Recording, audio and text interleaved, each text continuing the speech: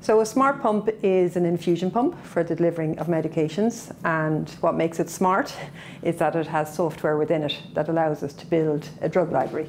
And within that we can put all the medications in, we can define exactly how they are delivered, so it just adds layers and layers of safety, and they're the gold standard now internationally for delivery of high-risk medications. So I suppose our hope would be that every hospital setting across the whole of the HSE and the private hospitals, that anywhere where a child gets sick or could get sick, that they would have access to this. It would be a standardised system across the whole of the acute hospital sector. Since we've collaborated with Children's Health Ireland, we have become the first pilot site for the paediatric drug pumps, which are just here behind me.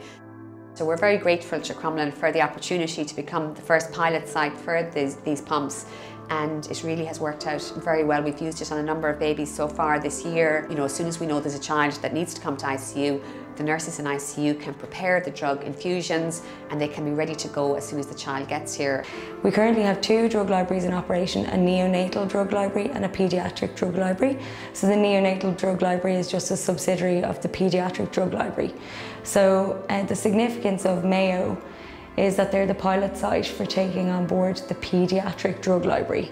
It was one of the key things was to link in with obviously pharmacy and clinical engineering. Clinical engineering are paramount to the process because we need them to facilitate the uploading of the pumps and to ensure that we have the correct hardware in place in the hospital.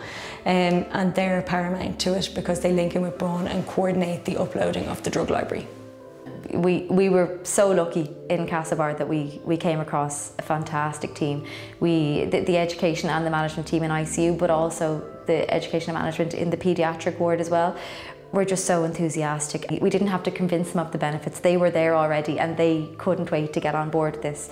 There is a great benefit as well that if a patient was to present in Castlebar into MUH ICU, that patient can be stabilised there on this system, on this drug system.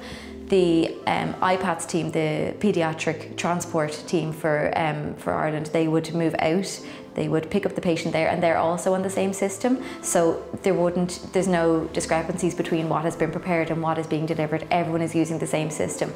And then that team could transfer the child up to one of the ICUs in Dublin. And again, when they reach there, they're on the same system.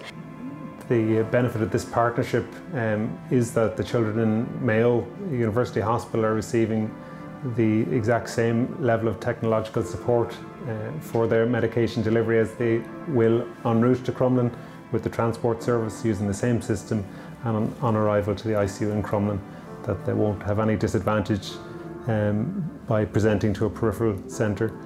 All the benefits of the centre, of the hub of the paediatric network, are now available to them.